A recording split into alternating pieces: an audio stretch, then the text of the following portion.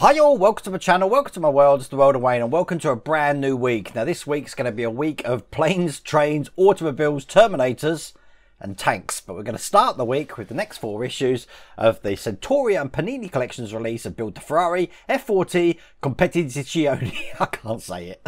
Hi all, welcome to my channel, welcome to my world, this is the world of Wayne, and welcome to a brand new week. Now this week on the World of Wayne channel, we're going to be having a whole plethora of planes, trains and automobiles with a little sprinkling of Terminators and tanks. So that's going to be all, and battleships as well, thinking about it. But we're going to start the week with the next 4 issues of Centuria and Panini Collections release of Build the Ferrari F40.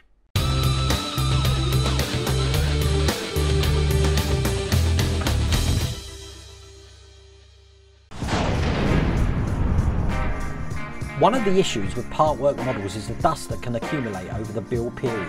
Well, Part Work Upgrades are now offering these excellent solution dust covers. Made from a high quality material, ribbed to keep shape and with matching trim, these are a pleasure to look at. They're also embroidered with the build's logo, which really makes this pop. So whether you're building the Ecto 1 or the DeLorean from the Back to the Future franchise, these are perfect for protecting your build. With many covers already created and more on the way, this is an excellent solution to protect your vehicles during the build. Check out these items and more at partworkupgrades.com. Now before I go into each magazine, I will break this down again into stages so that you can look in the description, you'll be able to click to whatever stage you want to go to. It is worth noting that the instructions, for the most part, especially 3738, are completely wrong. They put the wrong pictures in, they put the wrong descriptions in, they tell you to refer back to parts from an issue which didn't come in that issue. For example, these bits here, they said come in part 37, but they didn't. I can't tell you what part they come in, but it definitely wasn't part 37. And we need the stalk for the steering wheel here as well, with all the things on the indicators and stuff. Again, they don't actually tell us to put this in this stage, but we do have to put it in. It just appears. But follow my videos. I'm sure we're not going to go too far wrong on that. But I think we'll jump right into it. So without further ado, let's get cracking.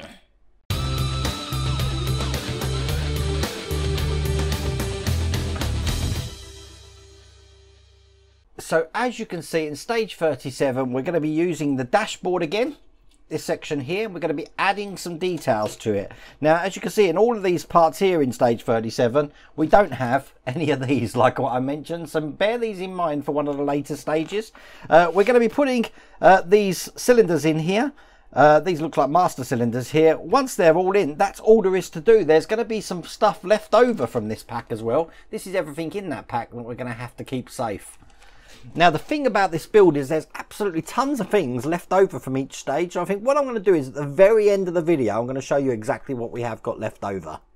And the first thing we need are these master cylinders here. Now we've got 2 right hand side ones, and basically that means that the pipe is coming out of the right hand side one of these. And then we've got 1 left hand side one. As you can see, the pipe's coming out the left side of this one.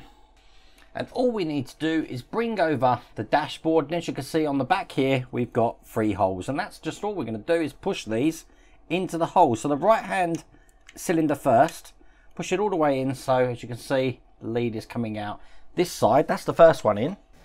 We do the same with the second one, and that's going to go into the next one along there, all the way in. And then guess when the third one's going to go. This is the left hand side cylinder, which means that, as you see, the cable's going the other way now. That's just going to go into the third one along here. Now over the top of the first 2 that we put in, we're going to be putting some brake fluid cylinders. Now they're all in this bag here, so I get them out. And we've got 2 cylinders, as you can see, look the same, and 1 looking like that. So the 2 cylinders first are going to go over the top of these sections just here. So I'll put the first one in here, and that's the first one in. Do the same on the second one, like that, and then the third one looking like that is just going to go onto the last lug there. Now I'm just straightening them up, but that's what they look like when they're in, and that is all there is to do in that stage. Now before I quit the stage, I just want to show you what is left, and that is these little decals here and the light.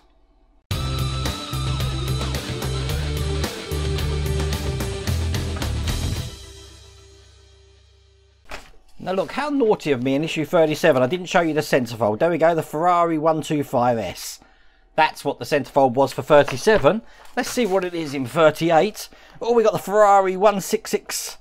Look at that. Looking pretty good. We are now going to be doing one of the wheels by the look of it. But first of all, that lead that we had in the last stage, which was the lights, we're going to need that because we're going to be plugging the light into the dashboard here. Then it looks like we're going to be putting the stalk on. And this is what I mean. This is the stalk here. I can't remember what issue this come in. But look at the instructions for this. It says insert cable of the instrument panel. It's basically mirrored exactly what it says there. So it doesn't actually tell you to put it in. It just appears. So, but this is the section here that we're going to need to put in.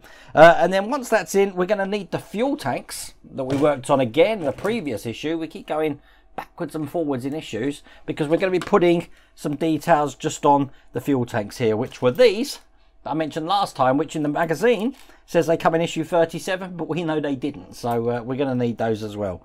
So the fact that we have got a rim here made me think that we're going to be doing something to do with the tyres, but I mean, you look at it, there's nothing in here that we need.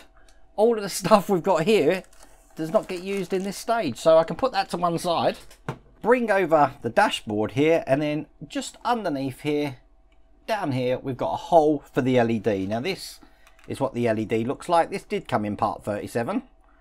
So I'll just get this unravelled.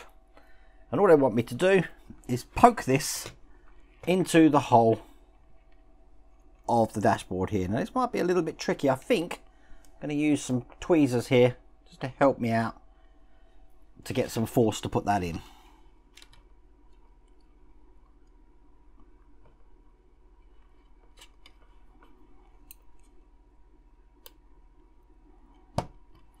And it should click in like you heard there, and that's in all the way. As a matter of fact, I should be able to hold it by that and it won't fall out. Now we need to keep that into place. So to do that, we need the stalk with all the indicators and stuff on. That's going to be going over the top here, facing this way, to keep that into place. Now I don't know what screws it is to actually put it in, because it doesn't tell us. Now we've got plenty of T screws, and that's the ones that's been used mostly. So I think I'm going to use the T screws. This pack did come with some screws of its own, but they're black screws. They want us to use silver ones, so I'm guessing it's these ones. That's what I'm using. Let's see if they fit. They seem to fit good, so that's one. So I'm just mirroring the screws that they've put in here. In the picture it's silver screws, so I'm putting T screws in here. Make sure that one's in nice and tight as well. And there we go. That is the stalk in, looking like that, even though the instructions didn't tell us to do that. Now we can put that to one side and bring over these two fuel tanks here. And as you can see, these fuel tanks do have a little lug just over the top, and that's ready for these here. Now there is a bracket for something in here. I haven't got a clue what that is, so I'll leave that in there. But all we got to do is take these, holding it that way round, we're just going to put these over the top of these lugs here. So that's one. See what I mean about things being a bit weird with the instructions now. Here's number two. And there we go. They're both in, and that is all there is to do in that stage.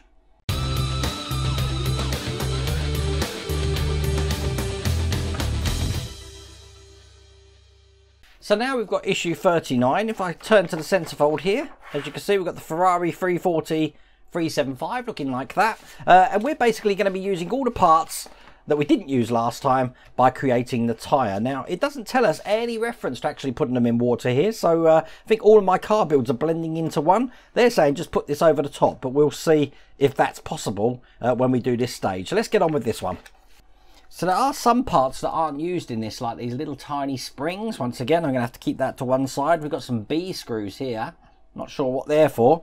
We do use this in this section, and we have got the hub in this section as well. We've also got some R screws from last time as well.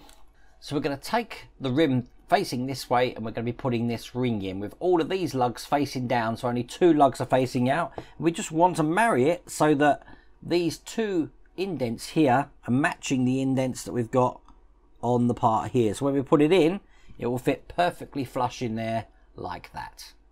We then got the hub to put on, looking like that, and that's just going to go down the center here again, lining up these holes, and the lugs on that ring that we put in is going to help us to line this up perfectly like that. And then it's going to be held in with 3 of the B screws, so there is a use for these B screws.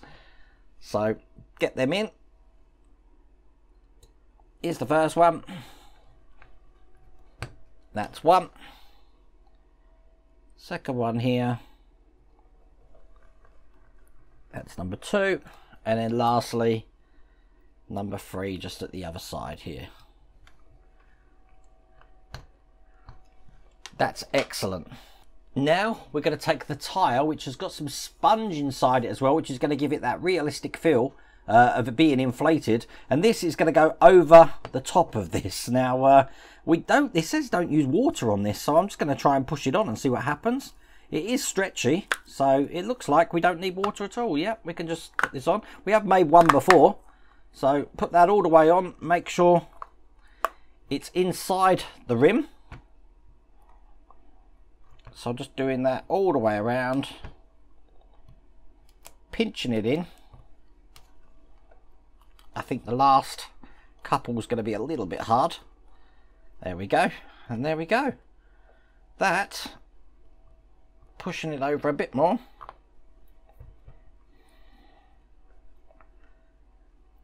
Is the tyre in. That was easy, wasn't it? Why did I think we needed to use water for that? But that is all there is to do in that stage.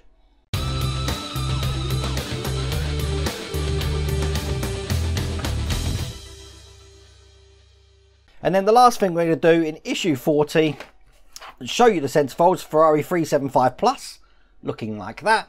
And what we're going to do, by the look of it, is all to do with the brakes and calipers again. So this is going to be a nice quick stage. As a matter of fact, those 4 stages we've just whizzed through, haven't we?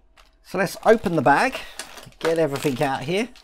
So the first thing we're going to do is we're going to take this side of the disc and we're going to push them together. Now as you can see, we've got some holes in here. We want to line up these holes, not the holes that you can see on this side. The holes on this side, this is going to be a bit tricky.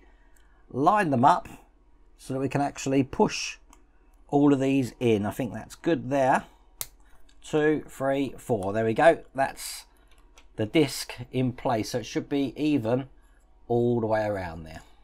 We're then going to take the other side of the caliper here, and we're just going to put that into the holes that we got this side. Again, no glues needed here, it's just a push to fit.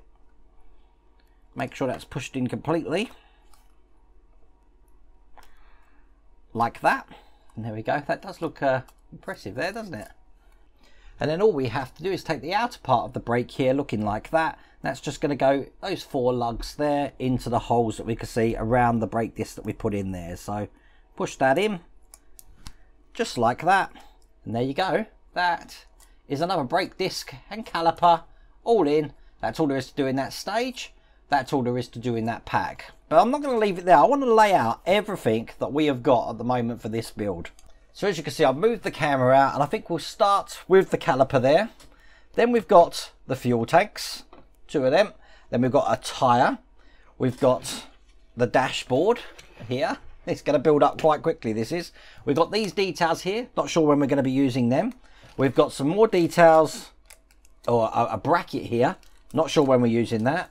I've got some T screws, which I'm not sure when I'm going to use that. I've got these tiny little springs. Not sure when I'm using that. I've got a spare B. I think that's just a spare screw actually. And we've got some R screws. So let's open the box and see what's in that. Probably best on the side camera, but I've got the floor pan that we worked on with all the control boards in there. I've got another tyre, which I'll put on top of that one. I've got 2 seats, which I'll put just there. No idea what these are, but we seem to have some brackets or some pipe work, or I don't know, but there's 3 of them.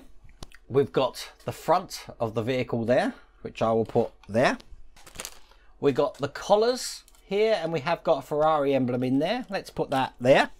Some more T-screws. I'll add that to the collection. Looks like an air intake there. Put that there. We've got another brake and caliper there. We've got another, is that an air intake as well? I'm confused, but there we go. That one there. Some more of these. And some more of these intakes here. We've got lots. Look, we've got, that looks like a steering rod to me. So we've got a steering rod, put that there. Some pipes, or some pipe work there. Again, don't know where that goes. And then the last thing we've got, again, I'll show you on the side camera, is the engine. But if I just put that down there, that's everything so far of this Ferrari build. And yeah, do you remember that scene in Ferris Bueller's Day Off where Cameron Fry trashes his dad's Ferrari? There you go. That's crazy. There's so many bits left over that we're not doing anything with. But I'm hoping that will change soon. And there wasn't really much to do in this one. But I really do hope you liked that video. If you did, please remember to give me a thumbs up. If you haven't subscribed already, please remember to subscribe. As I said, there's a plethora of things this week, probably culminating with the Leopard tank. But I really do hope you like that video. Take care.